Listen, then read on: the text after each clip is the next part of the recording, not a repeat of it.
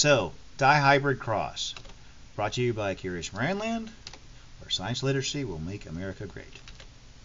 So, I'm going to go through a scenario first, and if you're one of my students, pause this. At the end of this little video, I'm going to have some solutions to some homework problems.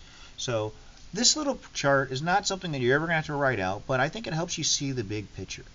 When you look at this box, you see the number of alleles. So if you have one allele pair, meaning a dominant or a recessive, you're gonna have 4 boxes for your Punnett square.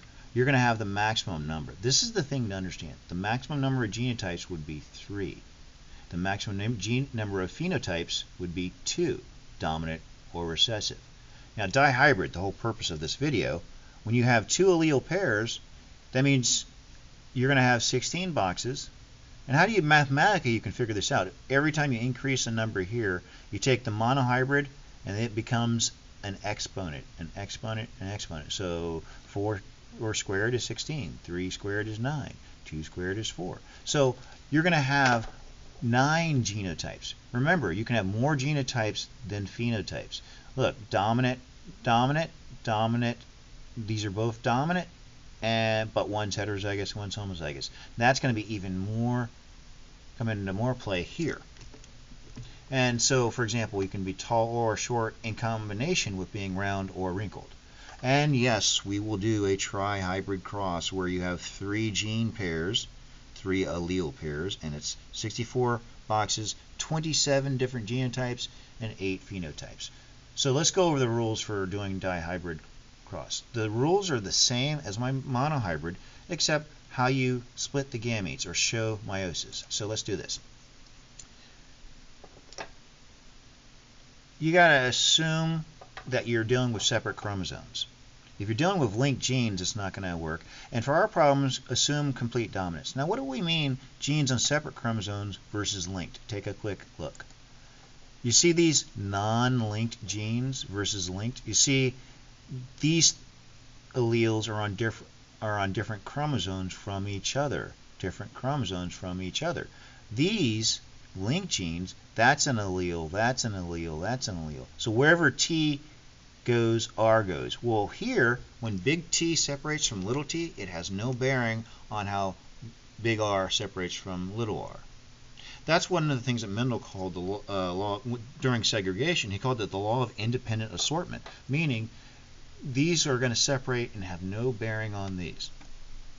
So, as usual, identify the alleles, identify the genotypes of the parents. Then, if you saw my monohybrid video, you would have saw I didn't have a step 3. It was presumed you know how to separate the gametes. But how do you separate the gametes? Remember, you're predicting possible combination of egg and sperm. That's what a Punnett square does.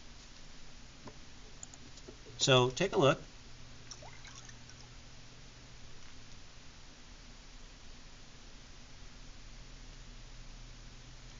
And notice they're on different, assuming they're on different chromosomes. So you can be tall or short in combination with round or wrinkled.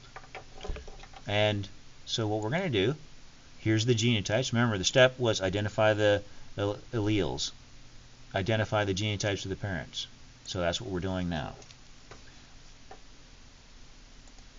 We're going to do a heterozygous for both traits times another heterozygous for both traits. This has a familiar pattern, and at the end I'm going to do an example that's a parent that's heterozygous times the one that's double recessive, because I want you to know that one as well. So this is called FOIL. What you need to do is separate the gametes. See, separating the gametes means you have to write out every possible combination. See, big T can combine with big R. Write it down. Big T can also combine with little r, write it down. Little t can combine with big R, write it down. And little t combine with little r. In regards to this, FOIL, first. The first one. Well, actually, yeah. First, O would be the outer one. I is this one, the inner. And then L last. Right there. You can borrow this from your math class. Notice this is the one time where we will write the lowercase letter first, because these are independent of each other. And so what do? If this is the first parent, then you do the same thing for the second parent. Just to let you know, it's not always going to be heterozygous for both traits. So you may do a cross that's homozygous for both traits, homozygous dominant. It would be big T, big R 4 times. What if it's homozygous recessive? Little t, little r 4 times. So what's next? Fill in the Punnett square and list the genotypic and phenotypic ratios. So let's take this parent and put it on the top. And on the side, we're going to put the one written in blue.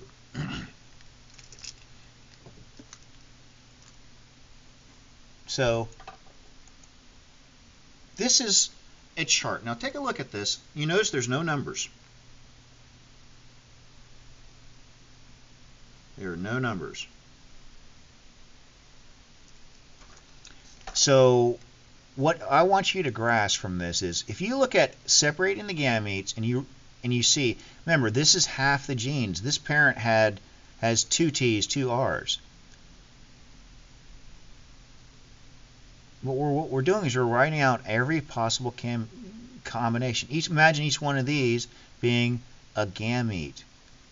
Each one of these being a gamete, a possible gamete. So if you look at separating the gametes, and if those become the genes, they reveal what? They reveal what the 9 genotypes and the 4 phenotypes will be. So that's what we want you to grasp from this. So you can be dominant. Let's write it out. Over here are the phenotypes. Here's the genotypes. Can you have more than one genotype for a phenotype? Here you go. Yes. So you can be dominant, dominant. You can be homozygous, homozygous. Homozygous, heterozygous. Heterozygous, homozygous, heterozygous, heterozygous. Now, you notice there's no numbers. I haven't filled out the Punnett square. I strongly recommend you make a chart of all the genotypes first and the phenotypes that match with each other. These numbers should verify each other. So let's go ahead and look at filling out the Punnett square. Remember, big T moves down, big T moves across, big R, big R. So I don't have time to fill in all these, so I have it filled out. So let's kind of work a little more quickly here. So watch what happens. Now I made it all in red just so you can see the children. Remember, meiosis produces the top, meiosis produces the bottom. Inside here is what fertilization would be, the offspring. Now remember, this is not 16 children that they have. This is the probability for every one child. Just like you don't have 4 children for monohybrid cross, you have 4 possibilities. So what we want to do next is go back to this, count the numbers. We'll list the numbers here, add them together, and right here. And when we're done, we'll have a genotypic and a phenotypic ratio. So take a look at what I've circled. 1, 2, 3, 4. Right here. And then if you go back, you'll notice there's 2 here, and then 2 here, and then look, totally homozygous only shows up once. Look at the other ones. A combination of homozygous, homozygous. Homozygous and heterozygous show up more than totally homozygous, and double heterozygous shows up 4 times. So let's do the next one. Dominant and recessive. Notice this was dominant, dominant. This is dominant and recessive. Look at the circled blue ones. Again, pause the video at any time to get a bearing for this. Okay, 1, 2, fill it out. Usually dominant and recessive or recessive dominant should be the same numbers. Here they are in green. 1, 2, add it together makes 3, and if you add all this together you have 15. Well, there's only 16 boxes, so this last one has to be 1, and here it is right here. Fill it in. So now your genotypic ratio for a heterozygous cross is 1, 2, 2, 4, 1, 2, 1, 2, 1, or 9, 3, 3, 1, phenotypically speaking. Okay.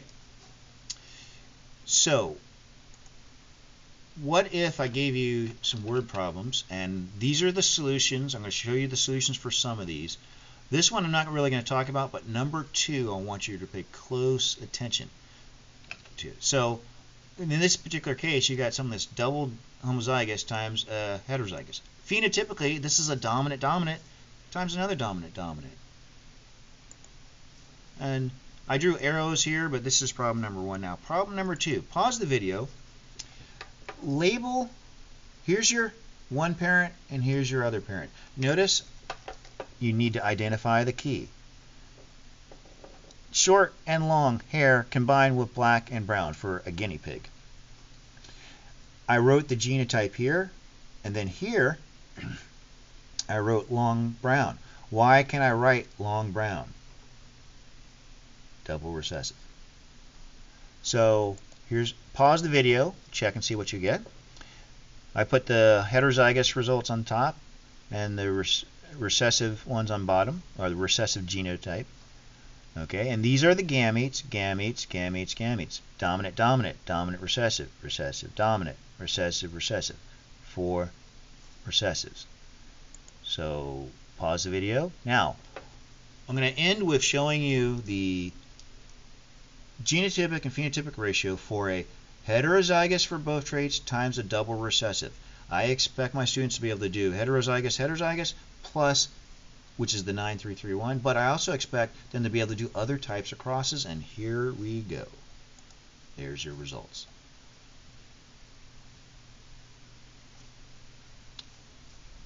So I'm going to pause the video and let you check your answers. So here's the setup for So for problem number 3, here's the setup and the solution. Of course, you should be doing this first and then checking your answers. And this PDF file will also be loaded on Blackboard along with the video. And for 4 through 6, here's the breakdown. Here's the key ID for numbers 4, 5, and 6. So I'm going to move over one. So there's kind of example how I didn't fill out the Punnett square, but you can see if this is the parent for this one and this is the parent for that one. Look at the foil produces this, foil produces this. You don't even need a Punnett square for this one. And 5 is a heterozygous cross. Go back to the original example that I showed you. And 6 is an interesting combination. I don't have the solution, but I'm showing you how to get the parents from reading and highlighting this. So they're all tied together. There's absolutely no excuse for not checking your work. And there we go. Brought to you by Curious Marineland.